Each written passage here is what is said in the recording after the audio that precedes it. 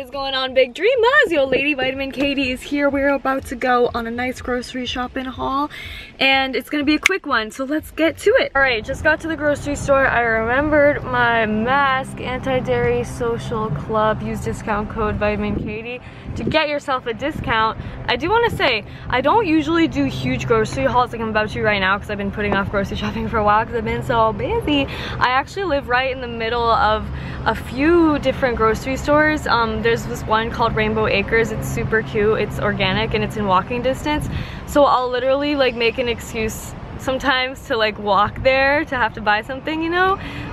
But yeah, that didn't happen this week like at all. So we're doing a big grocery haul just at Vaughn's. And this is a regular run-of-the-mill, you know, your average Joe grocery store.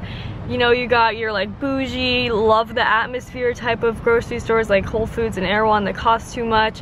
And then yeah, those organic like health food stores, but they're kind of crunchy granola, not that like bougie, you know, that's like your Rainbow Acres. And I love Trader Joe's, but Trader Joe's is a little bit further of a drive. This was literally a 5-minute drive away. So we're gonna hit up Vaughn's, make it really quick and simple and easy, and I'm gonna break it down what we've got going on and why in my grocery haul today. At home, I already have the essentials. I already have things like, you know, protein powder, rolled oats, spices, things like that. So I'm shooting for around $50, and this should last me at least the week for what I'm about to get. So let's get into it. Before you go grocery shopping, don't forget your list and don't forget your bags. I like to use this drawstring backpack, and then we're gonna save the environment one step at a time. All right, let's go. What? Why? Okay, line enters here. Let's get into it, peeps. Pro tip, make sure to get your warm things that are like in the aisles first and get your frozen or refrigerated things last so that they don't melt and they don't, you know, get messed up by the time you're done grocery shopping. You don't want to get your frozen things first, okay? With that said, I'm gonna get my salsa, my bread, that kind of thing first, and then after we're gonna get into the other things. So let's pick out a good loaf of bread. Let's do some comparing, shall we? Okay, I'm not even getting nut butter, but I have to freaking say something. I cannot stand like, oh my god, reduced fat. Okay, let's see. Ingredients. So the thing is roasted peanuts, corn syrup solids, sugar, there is pea protein added, hydrogenated vegetable oil, cottonseed and soybean oils, rapeseed oil. This is not recommended at all because hydrogenated oils, that means that they added hydrogens to the unsaturated oil to make it into a saturated fat, aka it's a trans fat, which is super bad for you. That's like a really, really processed fat that basically acts like a saturated fat and causes heart disease and inflammation. And cottonseed, soy, and rapeseed oil, those are all genetically modified. So by purchasing this, you are contributing to a lot of environmental destruction and sadness, and we don't want that. So it looks like a healthier option where it's actually poison. I highly recommend, I don't know, let's just pick out this one, I guess. Just look at the ingredients on here. Let's see. Dry roasted organic peanuts, organic palm oil. So this still has oil added, which is messed up. At least the palm oil is organic because, you know, growing palm is actually, it's not very environmentally friendly, that palm oil. Let's find a good one. Like, I want to find one that's actually literally just says peanuts on the freaking label. Is that so hard to find around here? Okay, what's Skippy Natural? Like, is that not natural? Is the other one not natural? Like, what's the deal with that? This still has palm oil added and sugar added. Can we please? Vaughn's? I'm never shopping here again. Like, this is so hard. I don't know how people shop at regular grocery stores like this. Honestly, is there no nut butter that is actually, let's see, what is this? Open Nature? This has honey and maple syrup added. No artificial preservatives, diesel, people. Dry roasted. Okay, finally. So this is a product that the literal only ingredient are dry roasted almonds and salt. That's probably the best option, but this is almond butter. This isn't even peanut butter. And it's like $10. This is crazy. I can't believe it. They don't actually, well, thank goodness I have plenty of peanut butter at home that I wasn't even gonna get some, but I would not purchase from here. There's literally nothing. It's sad. Now, something that actually is on my list is bread. Now, I actually never buy bread. I haven't bought bread in a while, but my roommate got a loaf of bread and I ate like half of the loaf. So I was like, okay, I'm gonna replace that. And clearly, I like bread. So I'm actually a huge fan of Dave's.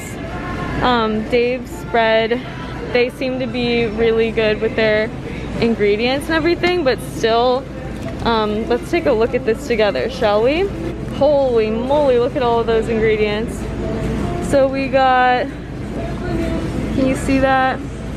Organic whole wheat. I like it how a lot it says organic. Organic cracked, organic cane sugar, organic 21 grain, blah, blah, blah. Organic, okay. Organic molasses, organic. This looks pretty good to me. If there's anything I'm concerned about, let me read this a little bit more slowly. This is a long list of ingredients. Basically flax. So if you see flax in bread, that's not going to contain the good omega-3s that you want. If you want to absorb your omega-3s from flax, they have to be kept cold and they have to be ground. Now this flaxseed in this bread is going to act as good fiber, but you're not going to be able to absorb it unless those seeds are kept cold, which obviously they weren't because they were baked into bread. This has, like, there's nothing that I see that's really concerning about this to me. At least nothing that's popping out at me. Obviously this contains gluten. So if you're gluten intolerant, which I am not, bread digests really well for me, then obviously you would avoid it. 260 mgs ALA omega-3. Is that absorbed? I don't know. I don't get how they, did they add that back in? How'd they do that? I don't really know. But I think I might go with the Dave's. I'm pretty sure that my roommate got another brand that they don't have here. I think it's called Alpine something, and it was really good. As far as bread goes, I recommend getting like whole wheat, multigrain, or sourdough. I can't breathe. Sourdough is really good because it was fermented more, like the yeast, it was able to really ferment, so it's going to be more easily digested and absorbed. If you have trouble with gluten or with bread, sourdough is good. Also, I read The Plant Paradox, and after reading The Plant Paradox, I stopped buying brown rice.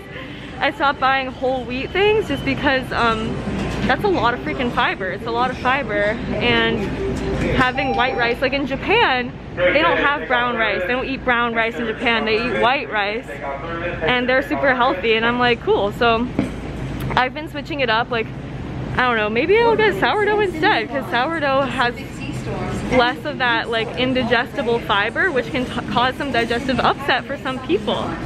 But in general, most people don't get enough fiber, so adding in, making sure you are getting like the whole grain is gonna be better. But for someone like me, I'm an athlete, I'm working out a lot, I want things like, I get plenty of fiber, so I'm not worried about like all that extra fiber from the whole grains. But it's not like I'm eating tons of bread every single day. Like, we're gonna stop ranting about it. I hope that this helps. Yay!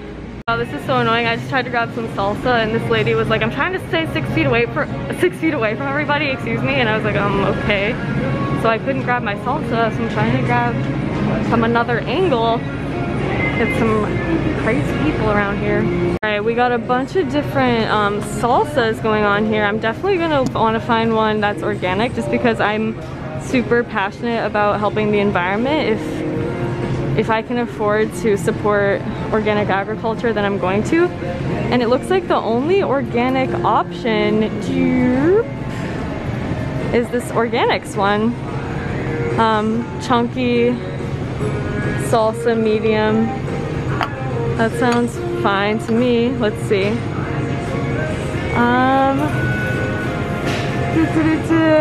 Diced tomatoes, water, jalapeno, tomato paste, vinegar, dehydrated onion, a little organic cane sugar. It says it includes 0 grams of added sugars total. How is that possible?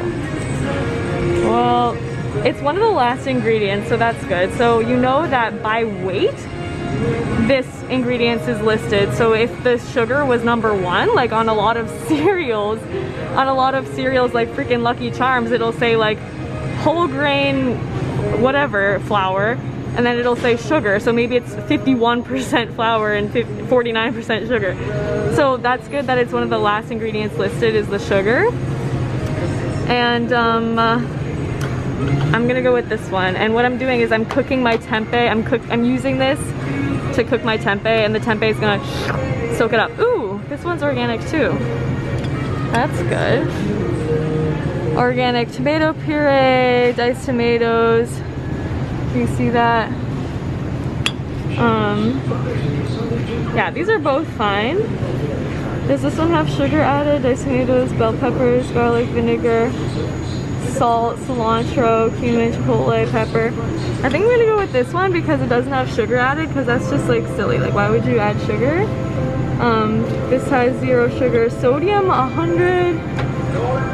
I'm not concerned about the sodium. Oh wow, and the other one has more sodium. So this one looks healthier and it's organic, and I'm gonna go with it. I don't think they have organic avocados here, but you know, it's okay if you want to get anything that is not organic, if you're concerned about your budget or whatever. Things that have a skin, things like bananas, avocados, less of a concern to your health. You can check the Clean 15 or Dirty Dozen list, but things like bananas, avocados, obviously you don't eat the skin. So those don't worry about getting organic necessarily, as things like strawberries, apples, celery, you're gonna wanna get those organic for sure. I was gonna get tomatoes, but tomorrow there's a farmer's market, and honestly, like, when tomatoes aren't in season or if they're not from the farmer's market, they just do not, the flavor does not compare. It does not compare. Like, when it's a really good tomato, I'll eat it like an apple. It's like so sweet and delicious. Oh, and tomatoes, okay.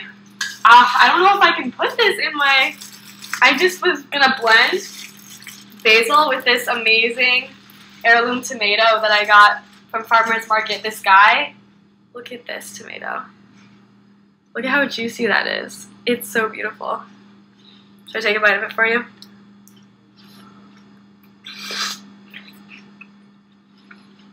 Oh my god. So good!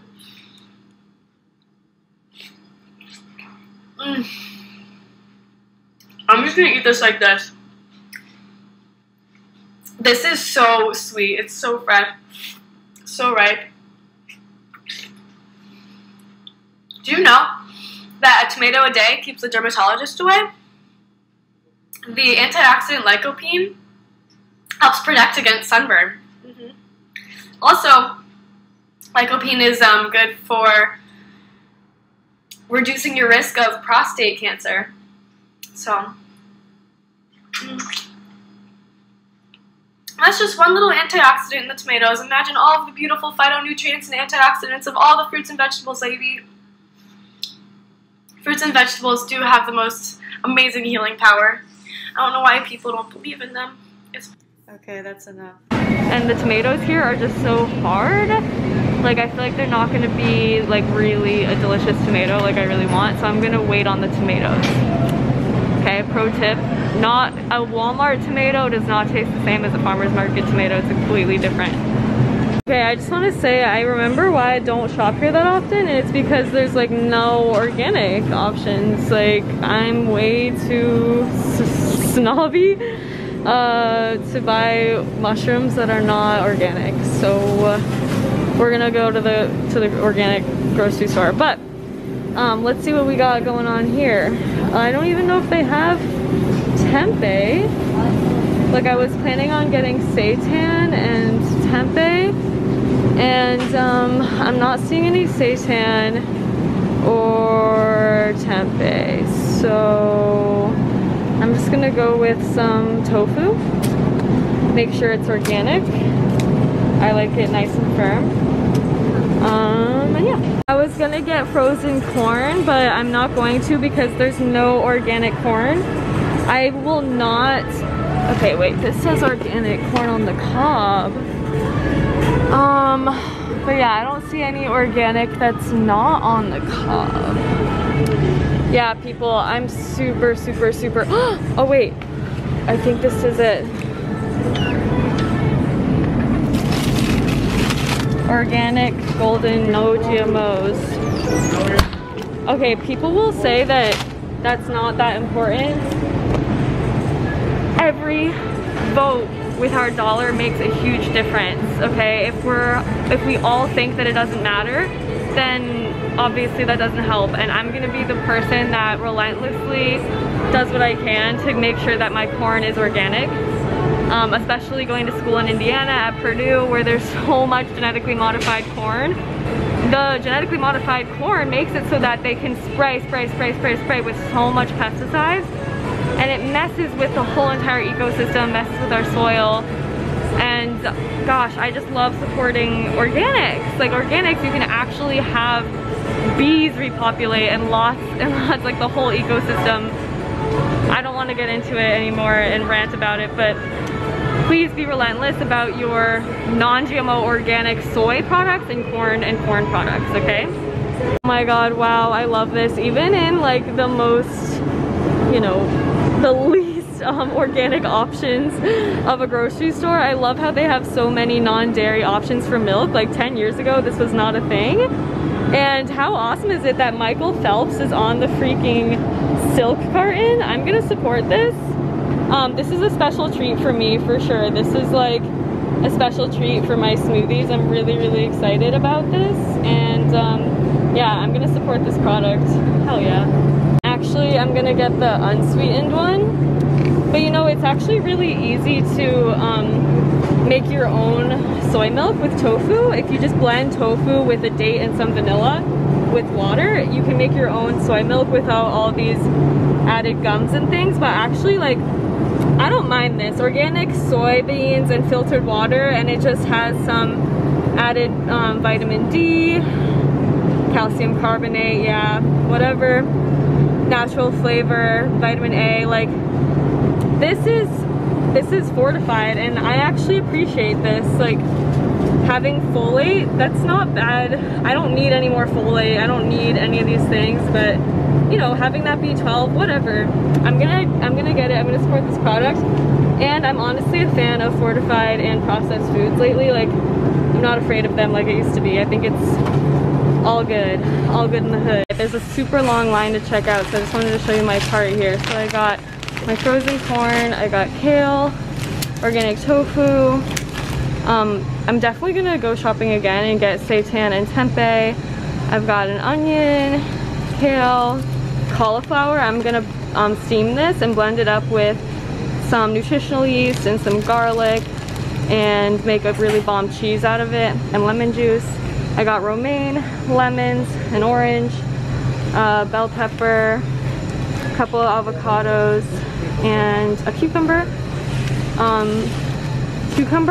I should have grabbed some celery too, because I've been juicing a lot lately. Like the celery, lemon, cucumber, so bomb. And of course, I've got my special treat, Mr. Michael, on here.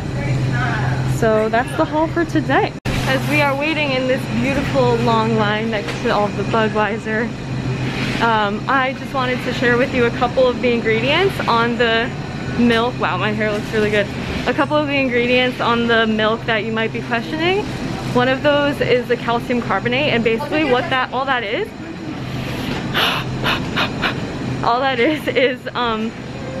fortifying the milk with extra calcium. So as you know, people want to drink dairy milk for the calcium. It's helpful for people who want to make sure they're getting enough calcium, who aren't getting enough calcium, to have that fortified in their milk and to have it be comparable to a dairy milk. So that's what calcium carbonate is. It's simply fortifying the milk with more calcium. And then the other ingredients were of course fortified with the B2, the riboflavin, and things like that. And then the other thing I wanted to mention was the gallon gum, which in food science we learned that these gums Although it seems like carrageenan. Everybody's like, oh no, carrageenan is so bad for you, blah, blah, blah. I mean, I did learn in food science that carrageenan and these different gums, what they do is they help to keep the liquid from separating. So instead of having to shake and shake and shake and shake the carton every time you want to drink it, which I still like automatically do, but basically it keeps all the particles in place. These gums, it keeps it that consistency and it keeps all the particles in place. And usually it's actually derived from things like seaweed and natural things like that.